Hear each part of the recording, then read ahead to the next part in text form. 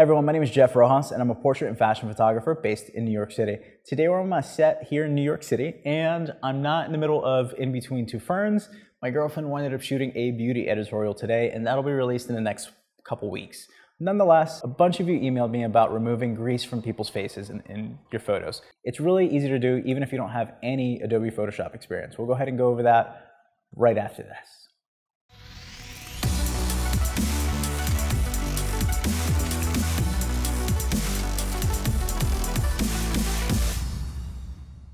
Everyone naturally has grease on their face. Regardless of who you are or where you're from, it doesn't matter. Now, for the purposes of this video, I didn't wear any makeup whatsoever, so there's probably a bunch of like blemishes and things that I usually hide, and oil all over my face. I did that purposely, so you guys know that. You guys get to see the real me today. Nonetheless, it's really easy to remove oil from people's skin. It takes 3 basic steps. Let's jump straight into Photoshop and see that happen.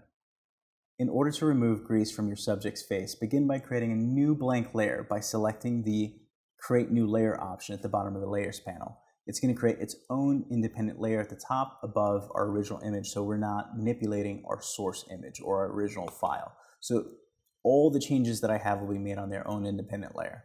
Go ahead and press I to select the eyedropper tool or select it manually in the toolbar here.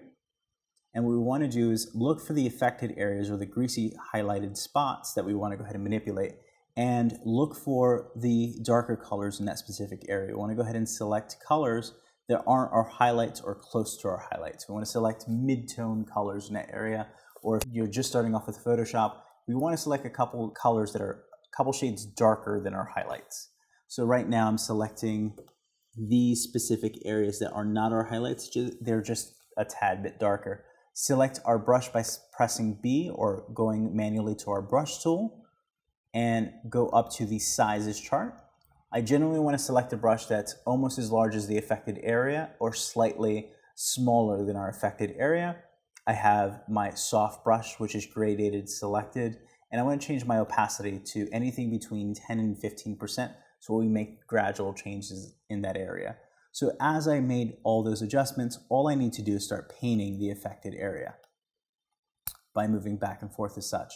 And as I'm moving around my image, I want to go ahead and make sure that I press I to select the eyedropper tool and select colors in the area that we're currently working on, because colors will vary depending on what area of the face that we're currently working on. Go ahead and press the brush tool again and paint those affected areas gradually.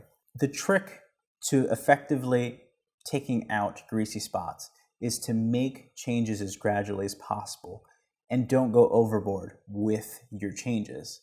So as I've made those changes, it has more of a matte finish. If I feel like I've affected the area too much, all I need to do is go to my top layer here and lower the opacity as such. I can go ahead and make the changes accordingly. So in doing so, I've been able to manipulate the photo and take out some of the greasier spots inside the face. That was easy to do. All we used was a new layer, eyedropper tool, painted over with a paintbrush, and we were done.